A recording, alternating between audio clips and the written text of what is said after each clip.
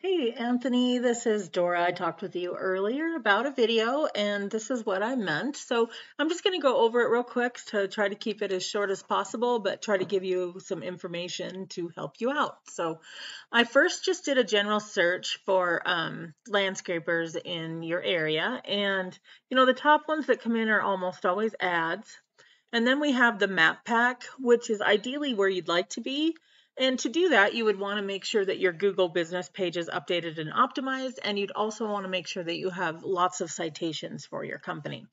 So I also went down to the organic search results to find your main competitor, and it looks like it's Brightview. Now, Brightview also is a national company, so its rankings, I'm just looking at their local ones. So just to let you know that. So here is yours, your page. I like it. It's clean, it's easy to read, and it's got, the call now for people to click on. It looks nice. I like all the pictures of what you've done. They're gorgeous. I really do enjoy looking at that kind of thing. So anyway, the one thing I would really recommend to get onto the first page of Google would be to make sure that you have more content. So when the search engines or the crawlers, I should say, from Google go out, they read your site. They not only determine whether you have relevant information on there, but they also count how many words you have. And in order to get on the first page of Google and stay there, you need to have probably around 1,500 words of content. So by adding the content, that will help you to move up. Let's just look at this one, Grand Prairies. It's like a similar site. They don't have as many pictures. They don't even have as much content as you do. But being a national company, they have a little more power to their website, so it helps them to pull ahead. So if you were to have that extra content and then hear a couple of other things that I'm going to show you, it would help you to move ahead of them. So this is kind of what I call the back door to your website, and it's a program I use called Ahrefs.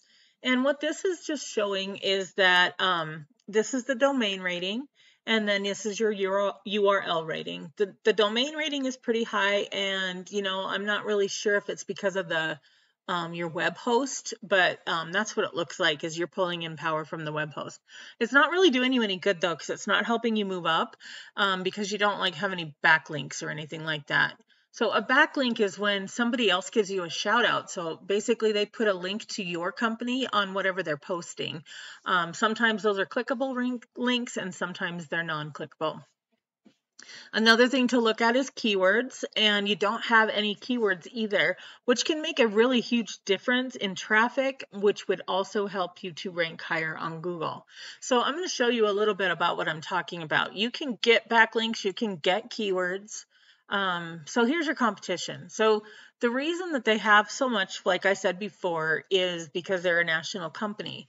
But what really helps you is that you can look at their backlinks. There's other programs besides Ahrefs, and you can go into your competitors and look at their backlinks. And a lot of them are backlinks you can have too. You just click on them, maybe put in your information, do what you have to do to get that backlink, especially the ones that are like 50 or higher.